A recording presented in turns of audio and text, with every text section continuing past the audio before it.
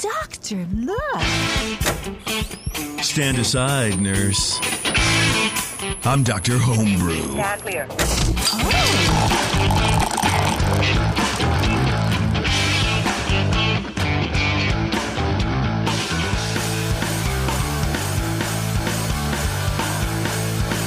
Hey everybody, welcome to Dr. Homebrew. For the next hour or so, we're going to be drinking homebrews, we're going to be talking to home brewers, and then we're going to be making fun of Brian Cooper. And I would say Brian Shaw. I was going to normally say Brian Shaw, but Brian Shaw has had a terrible, no good, very bad day. So I don't want to struggle with saran wrap Facebook plans. What's up, fellas? Welcome to the show. Welcome back. Good to see you guys again. Hey, thank you. It's good to see you, sir. I feel welcome. And to hear you. That's right. That's right. And to hear Brian. Well, Brian's Hearing Brian's is made possible by a grant from the 5-Star Chemicals Foundation. Go to 5starchemicals.com. Learn about everything you need to do to make great beer at home, which is clean and sanitize. Everything we've ever covered 100 times over. Like I said, PBW is always good for just general household cleaning. I'm sure everybody has these, but like in their in your like stove hood, you know, that sucks up all the the shitty fumes from when you burn your eggs or whatever. Yeah. Mine are it's like sort of wide mesh stainless steel, I guess. I don't know. It's like this stainless steel mesh for the filters. Yeah, that filter kind of stuff. Yeah. Yeah, and it just catches the grease, right? And I soaked those in PBW the other day in my sink. Perfectly clean. Love it. Wow. PBW, then once again... I just try not to look at them, and that kind of solves the problem. Well, you know what? Not to sound disgusting, like just a slob who has no, sort of, I don't know, an anatomy in his brain for cleaning. But, like, you get the grease in there, and it traps it, which it's supposed to do, and then it cools because you're not cooking anymore. But then you start cooking the next day, and then you notice a drip, boop, fall in. And you're like, where did that come from? That's not condensation. Oh, God, yuck. Yeah, so you got to clean it every year. No, I don't know what it is. Yeah. But anyway, 5-Star Chemicals, saving my bacon, literally. Anyway, to start off the show, boys and girls, we are joined by Julio. Julio, welcome to Dr. Homebrew, dude. Oh, thank you, man. Yeah. It's a pleasure. You've been on before? No. No, first time. Oh. Okay. Oh, nice. Awesome. Well, welcome. You sent in a best bidder, which, number one, you already get 50 points for in my book. But also because you send it in 22-ounce swing top bottles. Like you're an animal, and I wanna ask what's wrong with you. Oh, because I fucking hate bottling 12-ounce bottles. Yes. I've King. actually smashed a bunch of them with one of those decent the bench top ones. Yeah. So I got rid of it, and I switched over to flip tops when I could. I'm looking into canning, but it's just that extra hurdle of expense that it's like, all right, I got to get everything else sorted out before I jump into that. Yeah, that's definitely like a nice to have is a canning, a home canning system, which is 5 years ago, you would say that and you're like, okay, yeah, sure. A home canning system as a home brewer. Yeah, but now more beer has the cannula, I think is what it is, and it's supposed to be the thing. Mm-hmm. And they wouldn't cost $300 to send across the country, so that's a plus too. Oh, that is true. Yes, it did cost a pretty penny to send those bottles over. Yeah. Well, so I have to ask: is there a reason you haven't thought about kegging? It's because I'm in an apartment that I don't have a second fridge for. Before, when I was living at home, I had some space in my parents' place. Yeah. They had a second fridge, and I'm like, oh, we can that. So I actually jumped into kegging first, and then had to revert back into bottling. Oh, damn! You devolved. It happens. Yeah. And I noticed too. Each of these bottles has a logo on the top that says. It looks like it says Ogun, and it has a sword stuck into the sand by a few rocks by a beach side with all kinds of tropical foliage in the background. Liquid It's kind of Swords. pretty. Is this a hand-drawn label, or is this your custom brand, or what is this? So yeah, I'm working on it. I actually had a friend of mine do up the label for me. So I had an idea, a concept, and then they were able to flesh it out for me, and have it done this way. What's the significance? Reminds me of Pirates something or other. What's the significance of it? It's a machete. So Ogun was one of the Loas, one of the voodoo, patron saints, you would guess, and also, they're sort of attributed to how Haiti was able to actually liberate themselves. Okay. So my family's from Dominican Republic. We share a heritage with Haiti, where our country isn't our country. It was conquered by several people, and we're just the product of colonization. Right. Yeah. So Haiti, on their end, they were able to liberate themselves from France's rule. I'm sorry. Yeah. And Ogun was one of the legends that was able to do it. Oh, nice. Cool. Okay, like a patron Super saint cool. kind of a thing. Exactly. Yeah. Nice, man. I like it. Yeah, Haiti has such a fascinating history, and they were the one place that was able to kick out all the colonizers, and then they paid the price for it for a century afterwards. And on top of that, it's all the natural disasters those poor people have to just suffer through every 10 years. It seems like it's always a hurricane or earthquake or some terrible thing that happens to those guys. Yeah, and now it's political. Well, that's never gonna. I don't know. We'll table that. And we'll talk about best bidder. Yeah, but that's cool, man. That's cool. I like never it. Say never. Never say never, man. I like it. All right. Well, let's crack this and tell me about the best bidder, Julio. Is it something that you've done before, or? No, this is a first time one-off. Basically, I'm into your realm of things where it's all right, how do I get a flavorful beer that doesn't murder me ABV wise? Yeah. Alcohol is getting to the point where it's all right, I can have a few and fall out myself. Right. Welcome, buddy. So yeah, I try to make an ESB and the numbers were a little low, so I'm it's a best bidder now. Yeah, which I sort of feel like this is how a lot of styles form. You're doing one thing this isn't very good or not very good, but this isn't quite what I wanted. Let's call it another thing. Yeah. Yeah. Okay. Well, awesome. So it's the first time, and since it sounds like you're sort of getting ready to think about doing a brand on your own and starting a brewery on your own, are you looking for recipe feedback or just general sort of rating, or how can we best help you to all of the above? Okay. Basically, since this is just my first time out, actually putting anything for professional feedback. Nice. The closest thing I did was a homebrew competition for one of our local breweries. Okay. I don't know if you're familiar with Bolero Snort out of New Jersey. No. Bluto Sounds Snort? like I should be, though. It sounds like a really cool name. They do a lot of gimmick beers, I'd say. So a lot of lactose. So their most famous beer is it's like a creamsicle. So it's vanilla, orange. So it's an IPA, but it's very soft. Okay. I don't want to trash them, but not my cup of tea. It's very modern for beer. Let's there just you put go. it that way. Very modern. Damn, that's a very polite way of saying I don't spend money there. Very likely, not JP's thing either, I would guess. Yeah, that's the kind of thing I would try an ounce or two in a taster, and be all right, I've had that, and then move on with my life. Yeah, exactly. Yeah.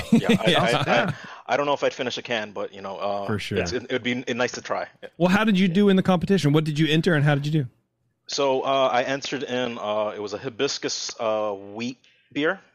Okay. So it was mostly a wheat beer, just with some hibiscus that I ended up throwing in during the whirlpool and a little bit during dry hopping, and that they told me within the top 10 there were about 35 entrants. That's pretty good, dude.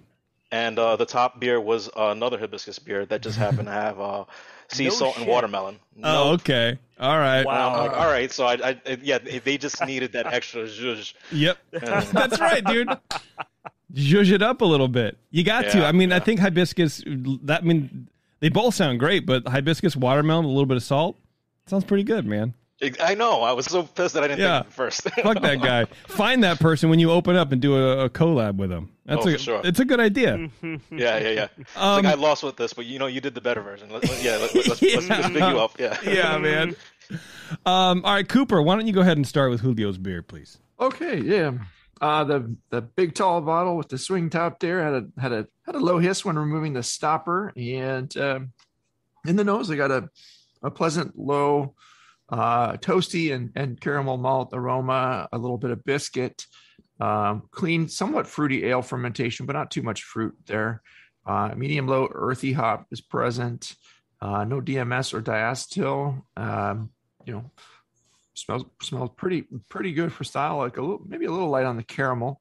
But you can have, it has a range. You can put a lot of different malts in there. Appearance wise, it's a light amber colored beer with a medium low whitish head of mostly finer bubbles.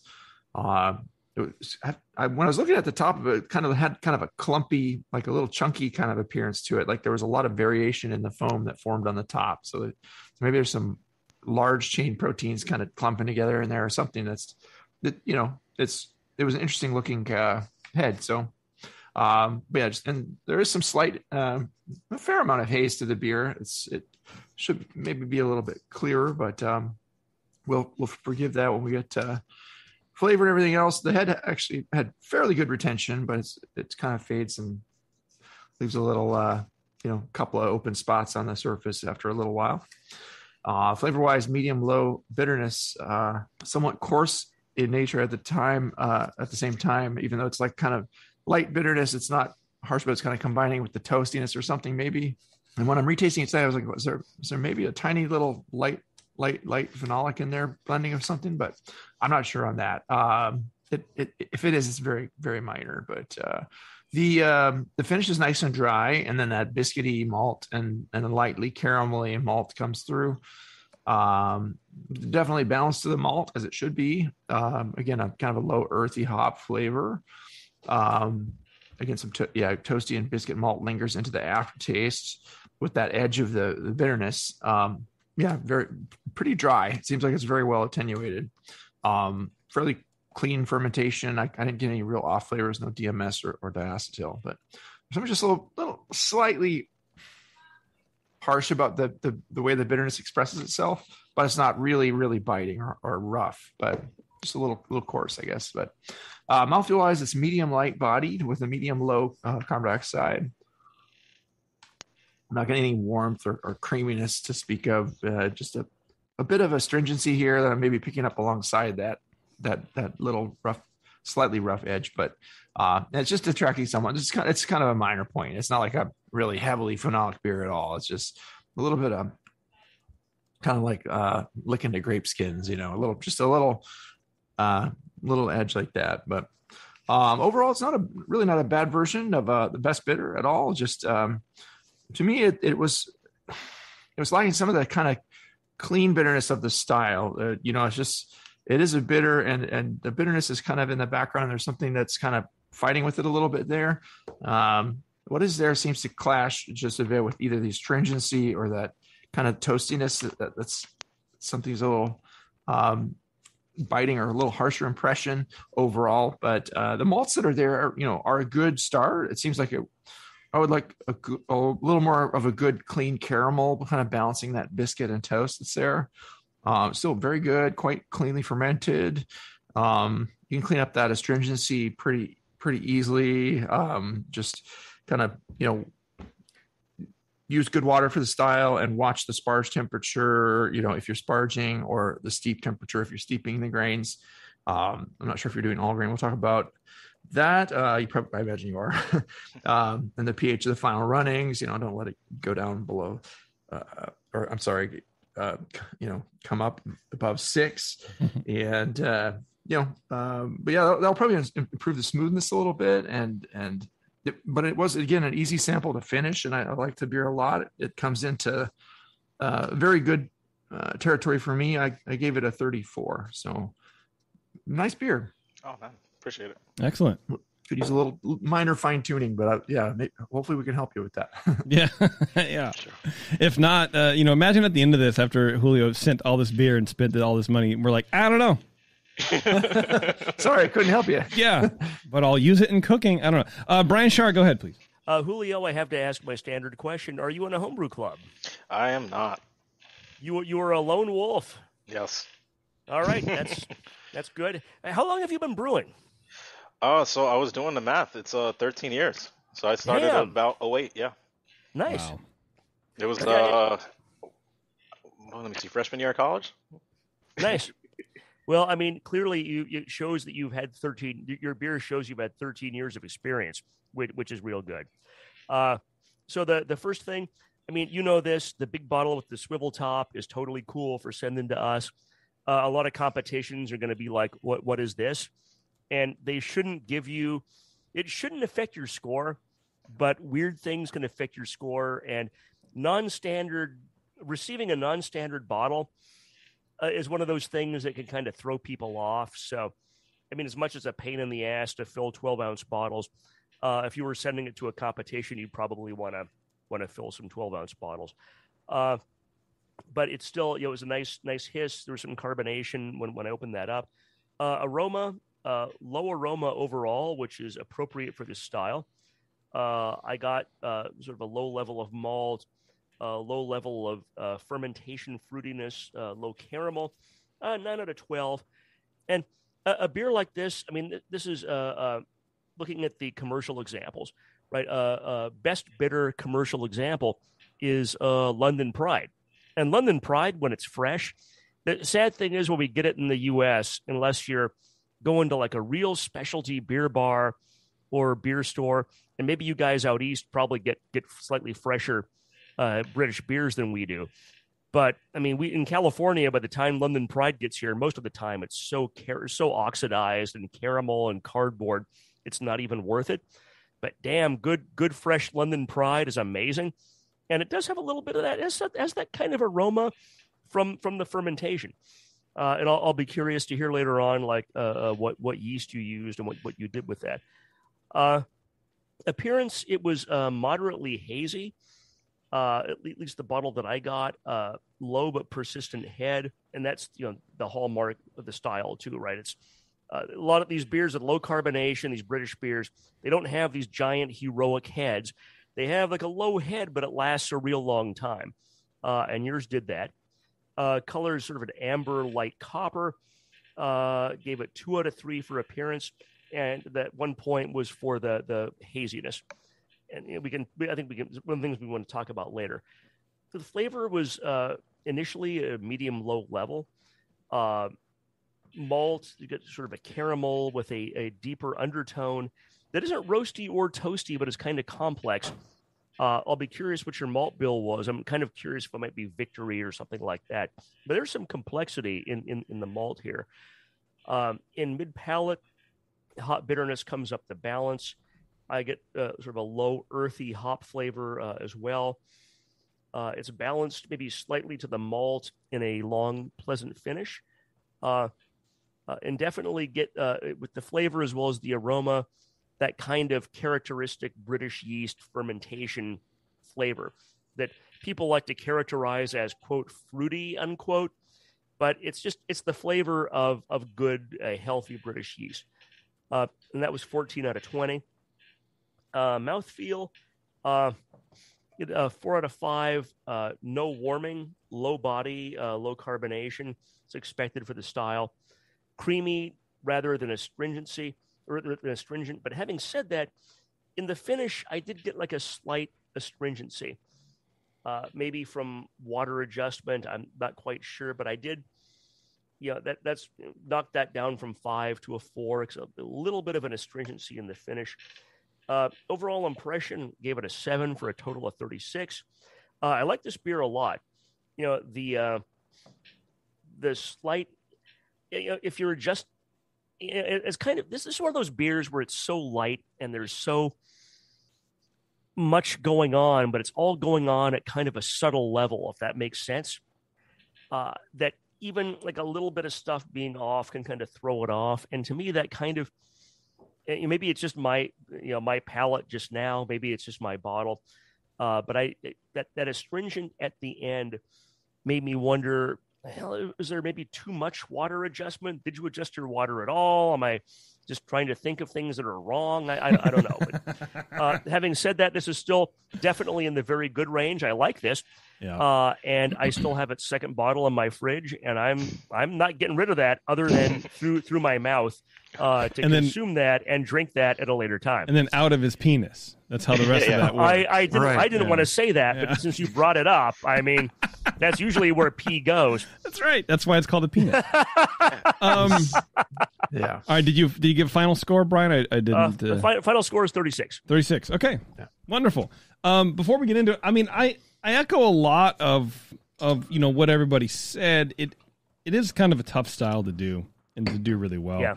I do think that, I don't know. I mean, is it a little too bitter, or maybe that's the astringency you guys are talking about? Yeah, I would like a little more like nice clean bitterness. Just get that bitter impression and a little more kind of caramel maltiness to play off of that. Yeah, but, yeah. I would like a little more malt in the mouth and the body. A little bit more malt flavor. What are you doing? And maybe that's also a function of it being a little like a watered down version, so to speak, of an ESB style, where I started out trying to be something, and then you can't just lighten up an ESB and it's suddenly a best bitter. You need to make your own. I mean, there is a lot of crossover, of course, but you have to, it's its own animal for sure. It is, but I think the grain flavoring, all that kind of stuff is very good. The flavor is good. Oh yeah, it just needs. It needs a little tweak. Anyway, Julio, let's answer some of these guys' questions. Sure. Can you run us through your recipe real fast, please? All right. So this was 8 pounds Maris Otter, 8 ounces of Caramel 10, 8 ounces of Victory, 4 ounces of Caramel 120, and that was it. I nailed the Victory. Woohoo! Yes, you did. I smirked immediately. I was like, wow, that's really good that you put that out. And then for hops, East Kent Goldings, 2 ounces and 1 ounce of Hallertau Blanc. Okay. All right. And what about water adjustments? That was Brian Schar's. So I think I did add some gypsum to it. I've been a little concerned that I've been using Poland Spring water, which is, something I would drink, typically. But that's what I've been using for beer. So I haven't done adjustments to that since recently. So I'm trying to see if I can add something that would clean it up a bit, because I was having a little bit of issues with like mouthfeel. Like it wasn't as carbonated as I'd like it. Not with this style, at least. Water is important in this kind of a beer too. You want it to be right. Yeah, it really is. And it's one of those things where I get, as I've, like everyone else pretty much, I've had times where I've lived wherever and you just go get the drinking water, not the distilled water or the RO water, and think, okay, I'll just use this as a base. But unless you know have some general idea what the minerals are in there, adding more minerals can kind of exacerbate problems rather than solve them. I know I did check sort of their water profile, so it wouldn't. The things that I was adding wasn't out of bounds. It was something that could have probably fit in, but it probably just didn't work with this water, as you're saying. Yeah, could be. Okay. What kind of yeast did you use on this beer? Safale. Really? SO4. Yeah. Wow. So dry yeast. So this and I should keep my mouth shut. It attenuated very well. We'll say that. So yeah, it did attenuate really well. What do you think, Brian? Would you tell him to back away from that Victory malt a little bit, or did you like the complexity that added? No, I really like the complexity the Victory malt added. It's not like a huge amount. It was a few ounces, right, Julio? Yeah, 8 ounces. Yeah. Yeah, and I think that's appropriate for a beer like this. I mean, you need, whether it's something you're just trying to drink yourself because you like it or because you're in competition, you need a little something to help you stand out. And, roast toast is really kind of inappropriate in this style. But I think Victory gives you that little extra sort of undertone, that little oomph that if you don't use Victory, a lot of folks aren't going to do that. And it'll help you stand out in competition. I liked it. Oh, man. Yeah, because I needed to add something, because everything I was looking at was mostly like Maris Otter and caramel, and I just needed to add like at least another bit of complexity to make it a little different. Yeah, you're right. Yeah, it makes sense. And, Maris Otter, you can't go wrong with Maris Otter in pretty much any style. That's just great malt.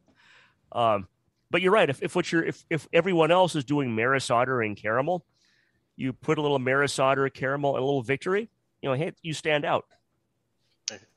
Yeah, some of them will use caramel and use some darker malts to give it a richer color. I mean, you can go all the way up to SRM 16 on these beers. It can get pretty richly kind of coppery colored. There's a lot of different ways you can let them express themselves. I was wondering though, do you do anything to try to clarify the beer? Do you use any Whirlflock? Whirlflock in the kettle. You can use things like either gelatin finings or like a biofine or anything, like different kinds of fining agents to try to get that clarity a little brighter. With most other yeasts that I use, typically it clears out.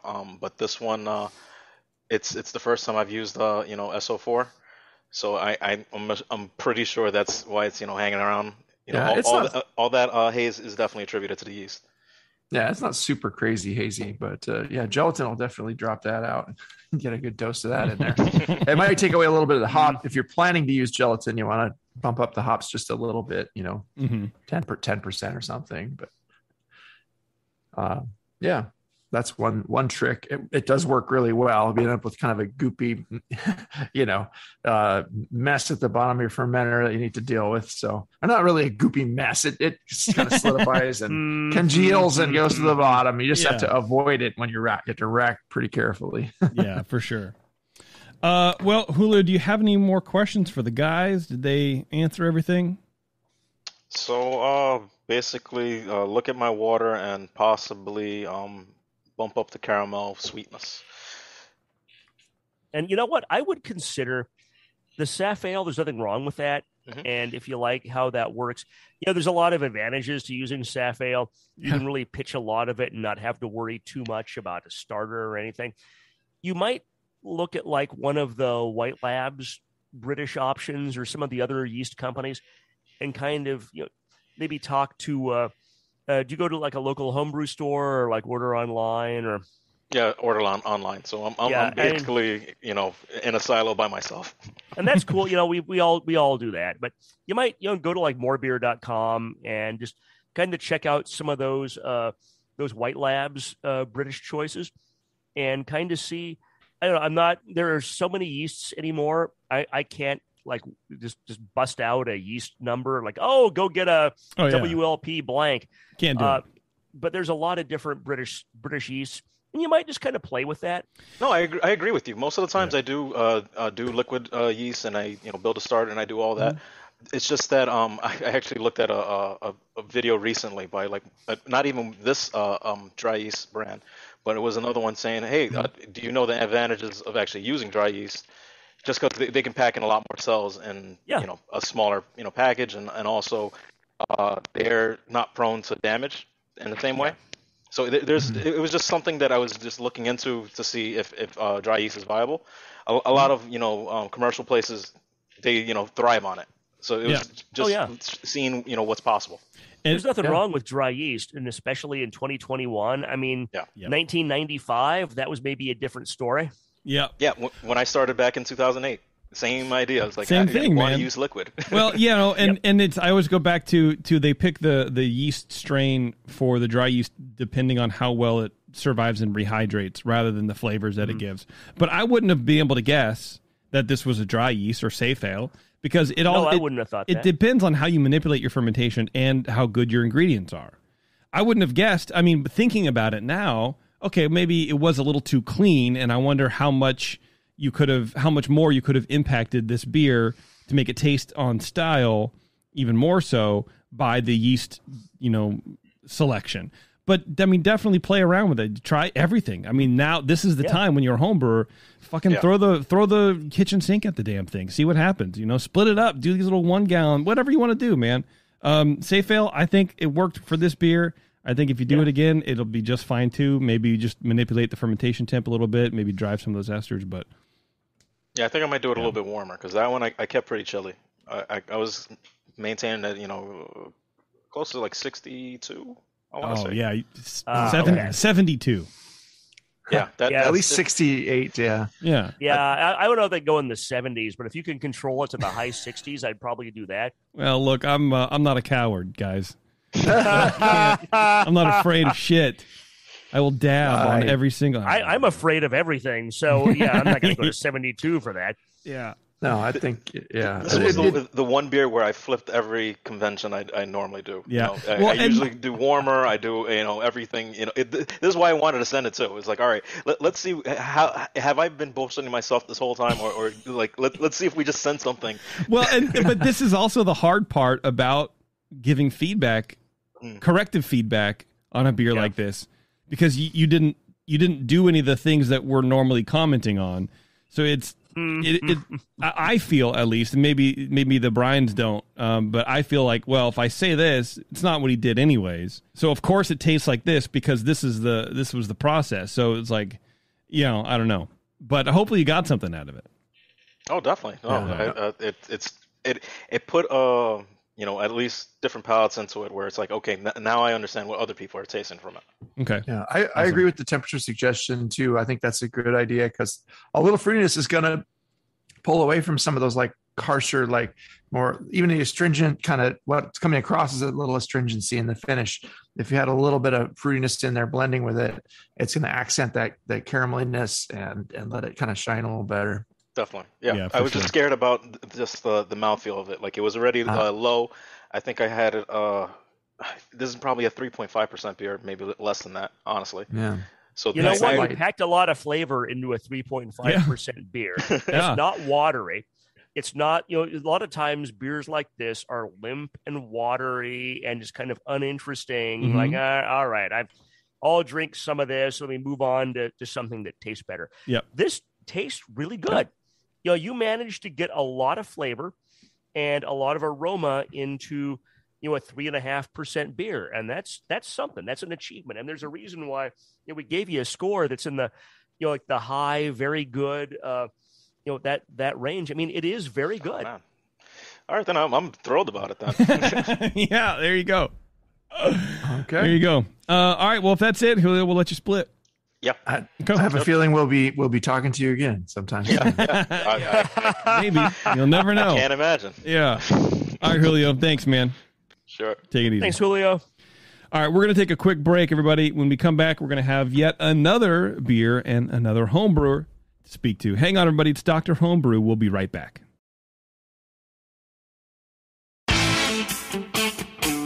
I'm sorry to tell you this, but we're going to have to pour you out. Back to Dr. Homebrew.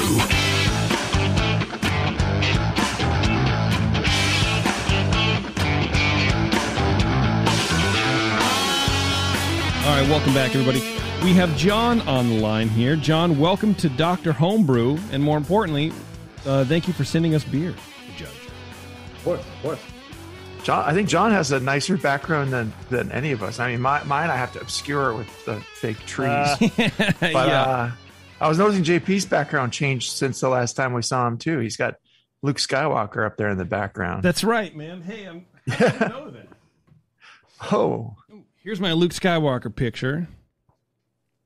And signed. It's not, a little blurry. A little out of focus. Aren't you a little short to be a stormtrooper? Hey, there's a signature on there. What? And there's a certificate of authenticity. Rad, dude. The cool story. Nice. It's a good story. When I was like, I don't know, 12 or 14, maybe. I'm going to assume something like that. It was like one of the it was probably Home Shopping Network or something like that, where they were like selling signed, framed, mounted, this thing, right? And I'm like, oh my God, actually 1996. So I was older than that. I was probably too old to be doing what I'm about to tell you I did. I really wanted it. And I happened to see a receipt on the table at my mom's house.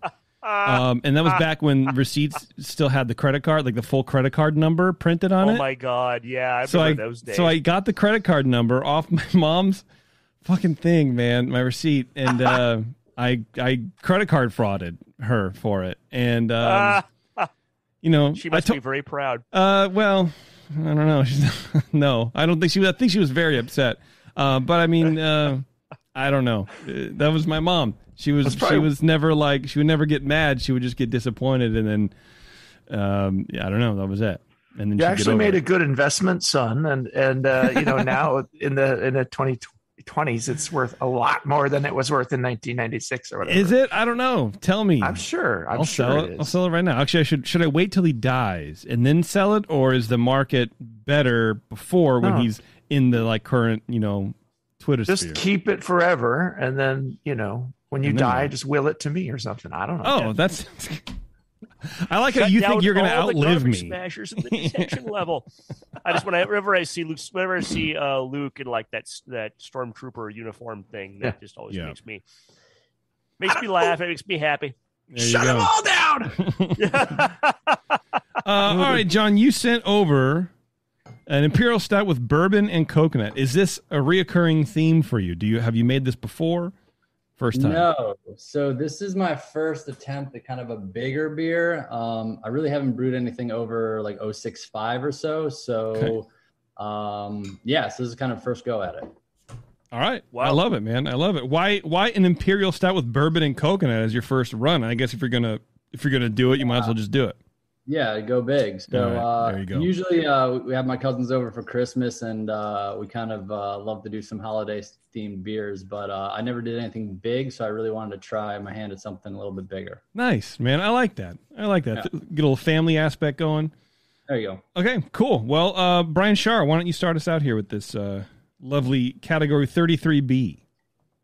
Definitely. So, yeah, John, good job on your first big beer. I mean, you think you did a fantastic job here. Are you in a homebrew club? No, frequent the local homebrew club or homebrew store, but still a lone wolf. Where, but local, where are you located? So Maryland, in between Baltimore and DC, Maryland Homebrew cool. is my local shop. Yeah, they're awesome. Nice. Yeah. And there's got to be a lot of great places to go between Baltimore and DC too, just to have good beer and good food and everything else. For sure. We got Sapwood Cellars and those guys in, so it's kind of blowing up with good beer places. Nice. Very nice. Yeah. So yeah, I really like this beer. Aroma and I think overall, just kind of set my score sheet down for 2 seconds. One of the things I really liked about this beer was that it was subtle and balanced. It was not a beer that slapped me across the face with bourbon or coconut or vanilla. It's everything was kind of subtle. It was all there and it was all harmonious. But none of it was we got to go super big with some of these ingredients. So the initial aroma, I got some toasted coconut followed by a hint of bourbon, and some dark / roast malt. It's complex and subtle. The bourbon's not beating me over the head. Get some low vanilla there from the wood. Didn't really get a lot of wood aroma. No off aromas. So that's 10 out of 12. Appearance 3 out of 3. Color is extremely dark brown. If the sun wasn't setting outside my living room window, if I wasn't holding that up next to the sun to see the brown, it would be essentially black. And yeah, JP's holding, for anyone watching this live on Facebook or later on YouTube, yeah, you can see it's very dark brown, but it's there's almost nothing that's in life that's actually all the way black. Most things are just super dark brown, and you just don't shine enough light on them to know. So the color's really great. Head is low and persistent. It's hard to get head sometimes in beer that's this strong, especially when you've got it's been in wood and it's had bourbon. So the fact that it's there and it's persistent is really good. Hard to determine how clear it is with a beer that's this dark, but looking kind of the edges of the glass, it looks clear. So 3 out of 3. Flavor wise, first impression is coconut and then dark malt / roast / chocolate. Get a little chocolate character there. Hop bitterness comes up to almost balanced mid palate, but this is a beer that to me is still malt focused and it's kind of balanced a little more toward the malt. No discernible hop flavor, but that's okay. This is not a style that requires a giant amount of hop flavor. Well attenuated. it's difficult when you're brewing, whether it's a wood aged or not. You're brewing something that's going to be 10, 11, 12%. If this is the first time you've done that, then kudos to you, man, because it's difficult to get big beers to attenuate sometimes, and to get it to be well attenuated the first time around shows you have some you have mastery and control over your fermentation process, and that's really important. Finish is long and balanced. I gave it 16 out of 20 for flavor. Mouthfeel 5 out of 5. It's definitely warming in a very pleasant way, kind of right here in the chest. It's weird how sometimes warming is different.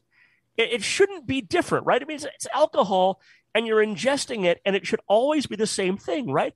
But sometimes warming is strange. Sometimes warming is like in your ears, and sometimes you get it right here, but you get like a nice warming just right here in the upper chest. Brian Seinfeld is starting a stand-up act. Yeah, let's keep working that angle there.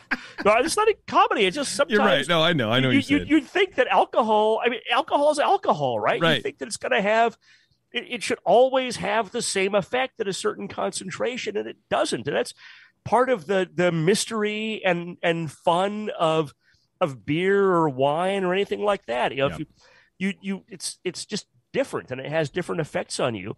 And it's not always clear why, and it's just kind of fun. It's full body, medium low carbonation, creamy 5 out of 5 mouthfeel. Overall impression, I gave it 8 for a total score of 42. This is a really amazing beer. I love the subtlety with regard to the bourbon and the wood aging and stuff. It's if I had a thing to change, it's almost a little bit too subtle to me in some ways, and I appreciate a wood aged, bourbon based beer that is not like clubbing me over the head with bourbon and wood, right? It's because we've all had those, right? And it's like you're going to put something in a barrel you're going to put it in with bourbon. It's going to sit there for years.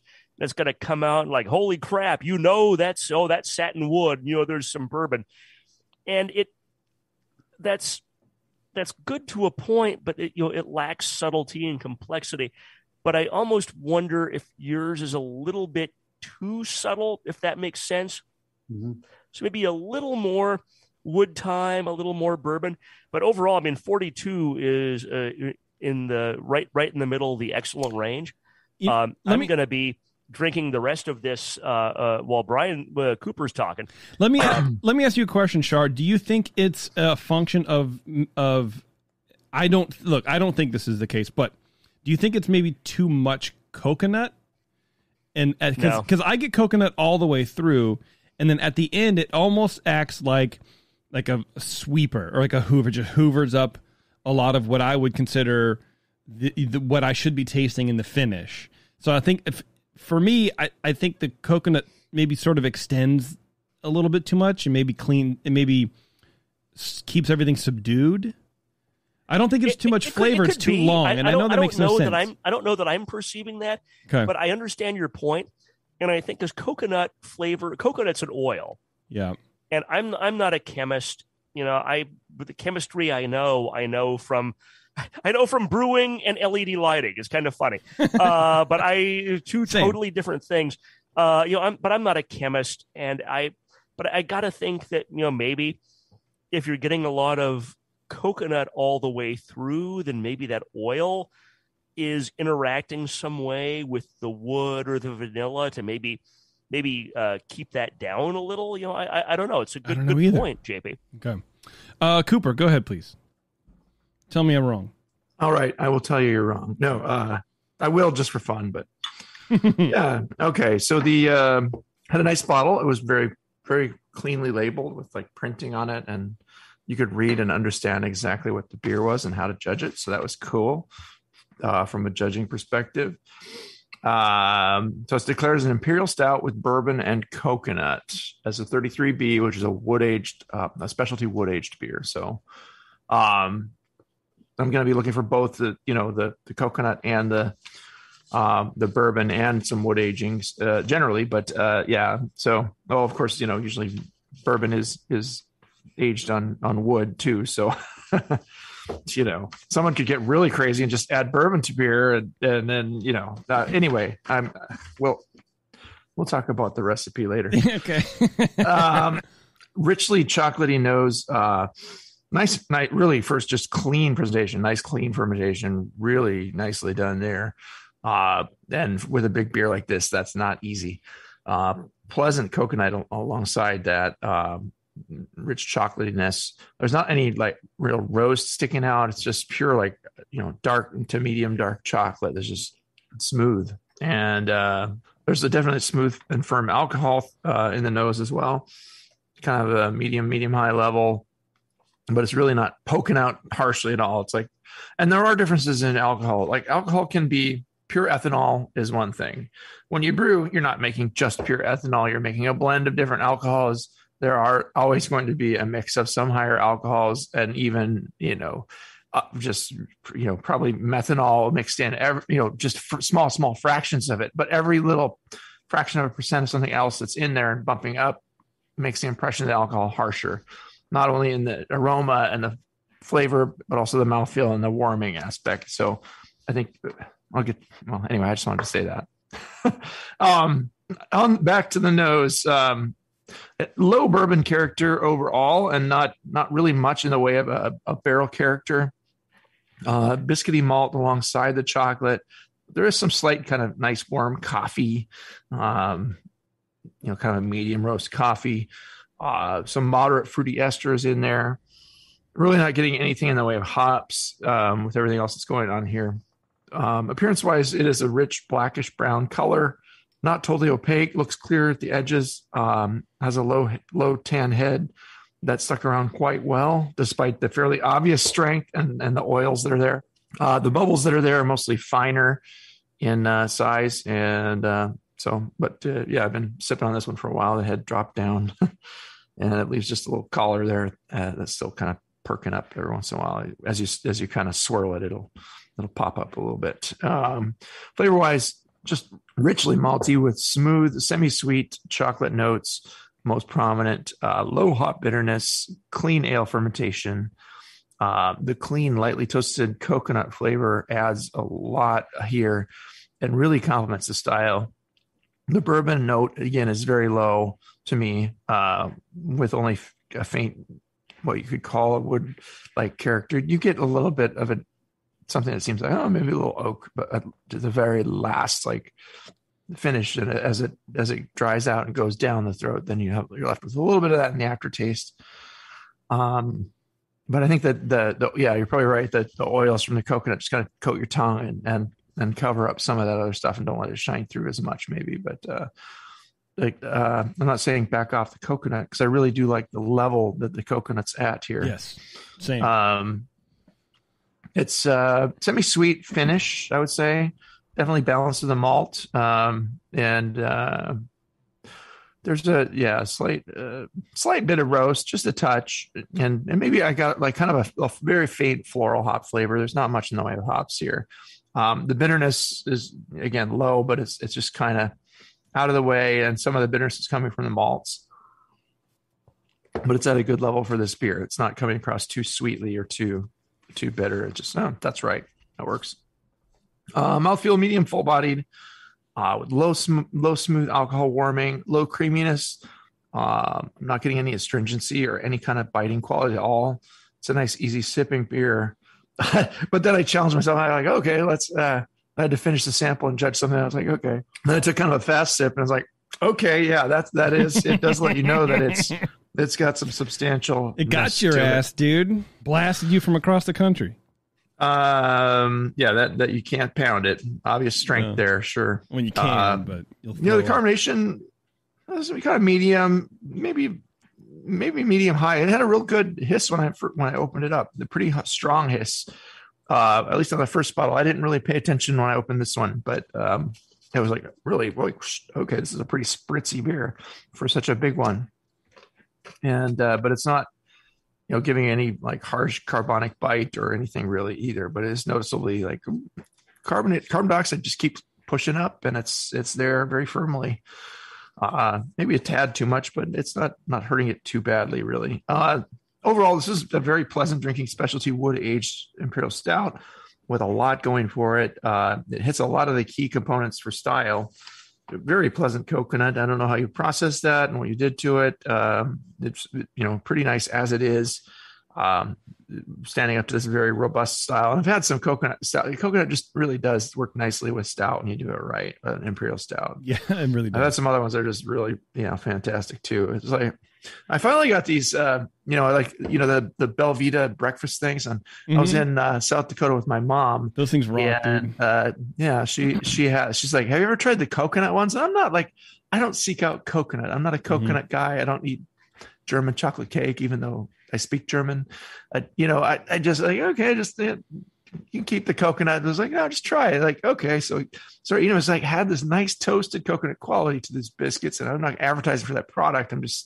It's a nice flavor when it's done right. And it's got that nice edge of a toasted quality along with, with a biscuit, which is a bread product, along with malt components. It's like kind of similar. It expresses itself well against that. Maybe you could buy some of those and dip them in the stout here and just see how that tastes. That would be fun. The other thing I say is that the bourbon is obscure. The bourbon is pretty obscure. I'm not sure. Does it need it? Can you do this as just a coconut only stout and skip the bourbon, or crazy? Declare it as a spice or vegetable beer. There is a little bourbon there, but I'm not sure that it's either up to the level where it needs to be. And I'm wondering what it would taste like if it was. Would it be better? Would it be, less interesting? I don't know. You could maybe, if you toasted the coconut, I think even toasting it just a little bit more might, if it's already toasted, bring up that nice richness of the coconut. I just love the way it's expressing itself, and even a little, it's so smooth. It could stand to even like with the smoothness of the beer, and it's just everything smooth. Give it a little more like aggressiveness almost in that way. Or you could also bring up the, kind of a smooth oakiness and a bit more booze. You could definitely get away with a bit more booze. I don't like beers that are just over the top booze only, and that's all you taste, and it just it overpowers the beer. In this case, it's there very faintly alongside the beer style, and get a little bit of it, and that's a nice balance. But to me, it's a little too loaded to, you could declare it, and it's. I don't know. I had trouble getting a big booze character, but JP, you're a booze guy. I'm not really a booze drinking guy. No, I think the booze is there. I think it's there. Yeah, I wouldn't go any farther. I want to learn how it was added and what kind, because that does make a difference. So I landed at a 38 on this beer. I thought it was excellent, and I really enjoyed it for what it was. And you could drink a lot of this over on a winter's day in front of a fire, and just like, wow, that's a nice sipper. So I just, are you hitting on John right now? Sure. It's got a nice, I'm not sure I'd want to drink. This is a great beer. I'm not sure how much of a lot of this I could drink or should drink. Right. No, it's a dangerous one for sure, but no, it's definitely tasty. Were you finished, Coop? I was, yeah. All right. 38, and I would drink a bottle of it and then stop myself, because then that's going to be a problem. Yeah, I personally think that there's enough bourbon in here, but again, I want to figure out how it was added and what kind. The oak, I think, could come up a little bit. I think the coconut could come back just a little bit, but it's one of those like micro adjustments where if you go too far back, you're going to blow the whole thing, because it's a really nice addition. I also think that you could maybe add something a little bit later on in like the palate, like a little more chocolate malt, or like a little more. For me, I wanted a little more to carry through the end, but I don't know if that's a function of, for my palate, for my taste, the coconut, like I said, is sort of coming through, and I wonder if it's sort of just like squashing things at the late palate. But anyway, let's hear from you, John. Yeah, what about adding some chocolate or some coffee or pale something chocolate? different? I thought like this beer sort of, I think would really do well with a nice coffee addition, some cold brew coffee or something like that. But anyway, let's go over your recipe, and then we'll go over your process and figure out what we're even talking about, because we might be totally wrong. No, you guys were like really spot on like 99% of this. So, thank you. This is a 6.5 gallon recipe, brewed in July 11th this year. Wow. And actually, since I hadn't done this before, I want to give a shout out to Brandon. So he was a guy that was on episode 174, the infamous coconut hammock episode. Nice. You guys remember that one? So, I loosely based my recipe because I was kind of flying blind on that recipe, which he scored excellent. So I figured it was a good starting point. Nice, man. That's cool. Yeah, it was nice. So water chemistry is built up off tap, added K-meta to reduce chlorine, chloramines, gypsum, calcium chloride, and pickling lime. My mash was 5.51. Calcium was super high because of the pickling lime, so that was 225. Mag at 5, sodium 13, sulfate 36, chloride 104, so almost the 3-to-1 chloride to sulfate ratio. The grist was Maris Otter, 68%, malted rye 6%, flake doughs 5%, roasted barley 5%, 3% each of Crystal 40, Crystal 60, and Crystal 120.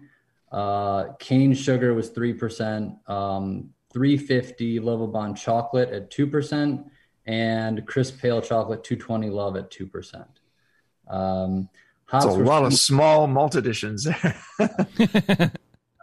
And it works, and it's interesting is that the advice we always give people and the advice you always hear is keep it simple with your malt bill. But you know what? This malt bill tastes real good. Usually a proponent of trying to keep it simple for like pale ales and whatnot, but everybody that's done pretty well on this show has kind of had pretty complex for like these bigger stouts. So I kind of went with that kitchen style approach. Hops were simple, 40 grams of Magnum at 60, nothing else. Mash was a double infusion, beta sac rest at 146 for an hour, alpha sac rest at 154 for an hour. And it landed at 1.100 OG, attenuated down to 1.024. And I used Cephalo 5, 2 packets and a 2-liter starter, oxygenated. And then as far as handling, fermented at 65 to 66, did a D-rest at about 80% attenuation.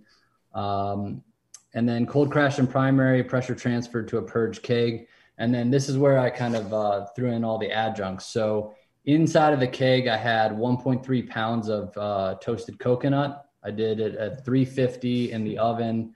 And I kind of had that in a hot bag. So I kind of transferred on top of that.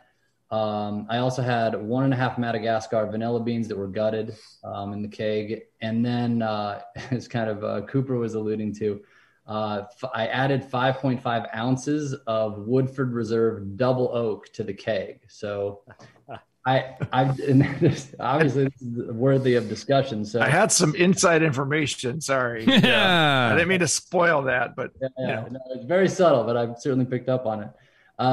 So I feel like I've gotten myself into trouble with oak before. And so I figured if I add like a Woodford Reserve double oak, it won't over oak it, but it'll still have enough oak so that I can declare it in this specialty category. That's a good thought process. I like that. It is a good thought I process. have to agree. I like Woodford further. Yeah, you can oak it further. I like Woodford. I feel like Woodford is too mellow. It's too smooth for something like this. Yeah. Because, like Cooper was saying, you could add more bourbon. I don't think you can add more bourbon. I think you can add different bourbon.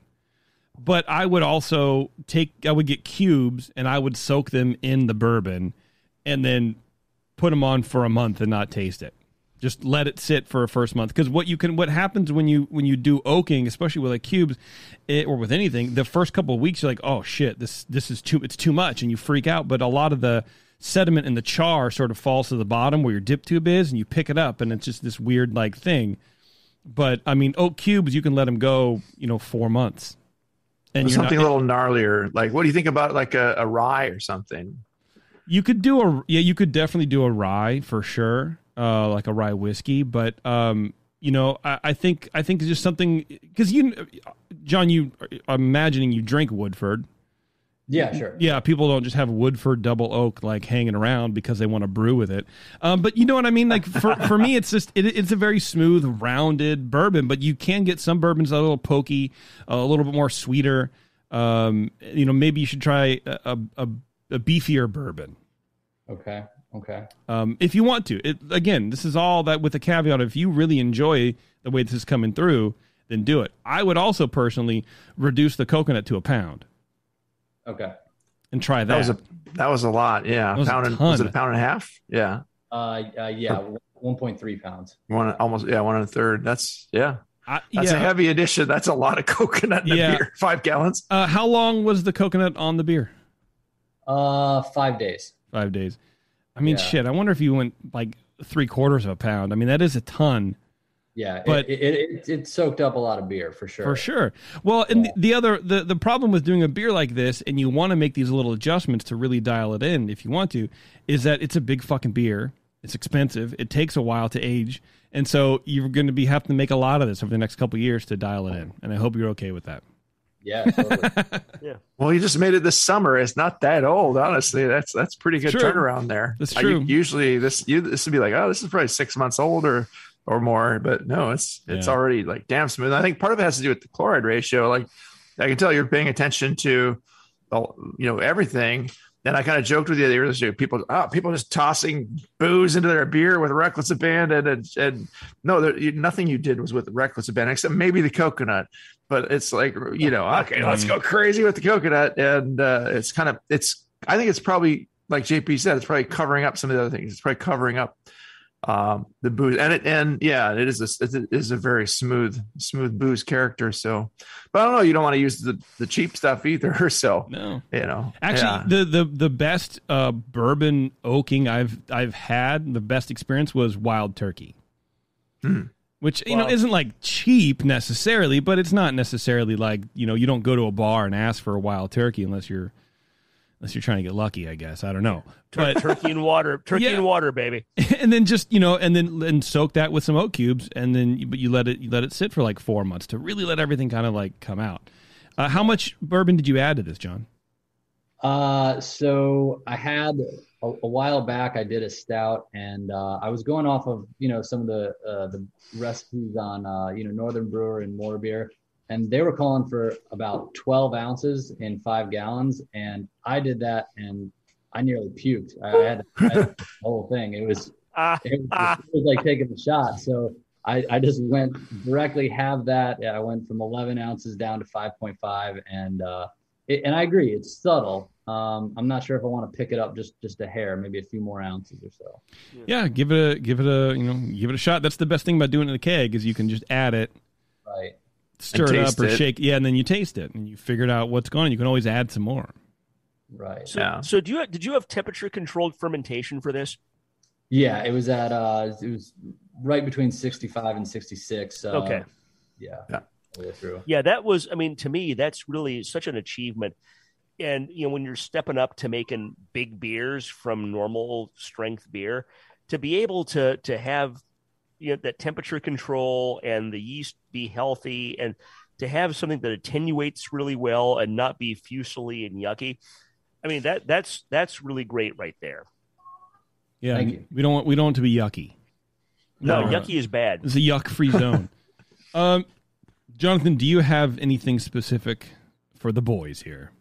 So, me and Cooper were kind of going back and forth. One was just, the oak, because it really wasn't oaked. My initial and primary question was, should that be in that category? Because it's technically not aged in a vessel of wood. Or go spice or vegetable, and then someone picks out the bourbon and you get in trouble, or just go like experimental and you're just in this weird land where like, well, that's not that different. That should just be in a 33B, It's kind of, there's a lot of no man's lands with judging, where it's like, hey, this is a really special beer and it's unique. And it's, if you declare this and this and this, you got to be careful because not everybody's going to get that light bourbon, So I think it's in the right place. I think it's in the right place for this. And then the other question is, and I know that Dr. Shar tends a touch more sensitive to vanilla.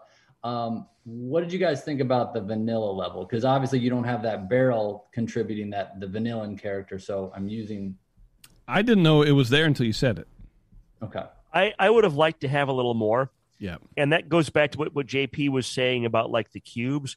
And I think just having some oak cubes would have gotten you a lot of vanilla character and a little more wood character. And, I respect your thought process. And I think that was really an interesting thought process, what you did.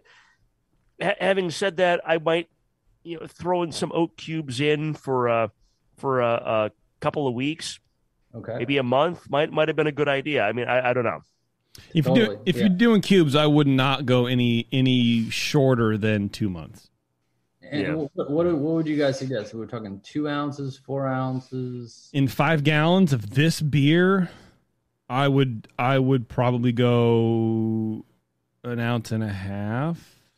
It's been so long. It's hard to say. I wouldn't go like overdo it because you don't want to go too. Yeah, you want the cube because you want the liquid to have time to penetrate the wood and get all of the different flavors. I don't know if you've ever seen like the oak cubes before, but they have layers. And so the outer layer is off because it's a chopped up, barrel. And so the outer layer is darker. And then as the layers go in, they're lighter and lighter and lighter. And you're getting different flavor combinations all throughout that. Whereas a chip is just one. They take wood chips and toast them to one level and that's it. So it's very one dimensional. So cubes are better, but they take longer. Got it. Depends on what you want. Got to permeate. Yeah. Yeah. Yeah. Don't go too crazy with the wood. It's the, over boozed and over oaked beers are just, It's no way to go through life, man. No. Going too crazy with the wood. Yeah. That's what she said. Yeah. That's right. She sure did. All right. Anything else on either side of the aisle? Just one last thing was bitterness. Mm-hmm. Was that relatively in the ballpark? I like the balance with the bitterness. It was low and out of the way, and a little bitterness from the malts, but it's so smooth that you don't care. It's just balanced nicely for what it is. I thought it worked well. Yeah. Yeah. If you noticed I agree. I mean, the bitterness doesn't come up totally to match the malt. Yeah. But this is a malt focused beer. So, I mean, you had it. It's close, which to me is all you really need in this. It's why you got an excellent score. What I would say is maybe don't adjust the bitterness, but maybe like you're going like super chloride heavy. Maybe see what it comes out like if you dial back the chlorides just a touch. I mean, don't go sulfate crazy or anything, but just let it pull the chlorides back just a little touch and see what it does. Like it might have a little more interesting edge to it, and it might even accent the booze a little better and kind of just like, okay, it's got a little heft to it. Like if you go too chloride heavy, then it's just too smooth. And it's nice to drink a beer that's this smooth, but I get like kind of a tanginess at the edge. It's like almost a sweetness at the edge. It's like, I don't know. There's like a little, not syrupy, but just like something like a little, just too. It's not cloying, but it's like the edge of it is just like not really there to stand up against all that kind of smooth sweetness, Gotcha. And it's not super, again, it's not cloying. It's just like, it's semi-sweet, but it's like just all smooth and no like backbone kind of, you know what I'm saying? Yeah. No, totally. Okay. But it's good where it is too. It's really, I'll drink the rest of this. Right. Absolutely. Awesome. All right, John. Well, if that's it, man, we'll let you go. All right. Really appreciate it, guys. Thanks so much. Yeah. Thank you, man. Thanks, man. All right. Easy, guys. Nice chatting with. Thanks for sharing your beer. Bye. All right. Thank you. All right, everybody. We're going to take one last break. We're going to come back. We're going to wrap things up here on Dr. Homebrew. Hang on. We'll be right back. Hello, fellow BNers. This is Sully from the 21st Amendment Brewery located in San Francisco, just 2 blocks from Giants Park. Before Nico and I opened the 21A and before I was a professional brewer, I homebrewed on my small 4-burner apartment stove in a back house in Santa Monica, California, making my extract brews before graduating to the daunting idea of all-grain brewing. Homebrew books and information was hard to come by back then. The internet hadn't been invented yet, along with other things we take for granted today, like electricity and potable water. One thing I wish I had back then when I was learning was a radio show that could teach me the ins and outs of brewing and answer questions that I had about homebrewing, a resource for making great craft beer. The 21st Amendment Brewery is excited to be a proud sponsor of Dr. Homebrew, a great show that teaches you what you need to know about making incredible beer. Good stuff. Listen up, you might learn something. I certainly did. And thanks for your support. Tasty Crack Games.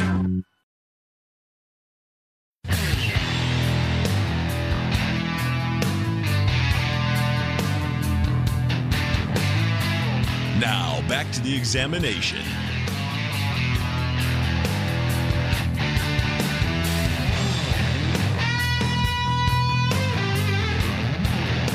All right, thanks for sticking around, everyone. We're wrapping it up here in Dr. Homebrew. We got our blood alcohol levels up, and we're ready to rock, man. Good beers.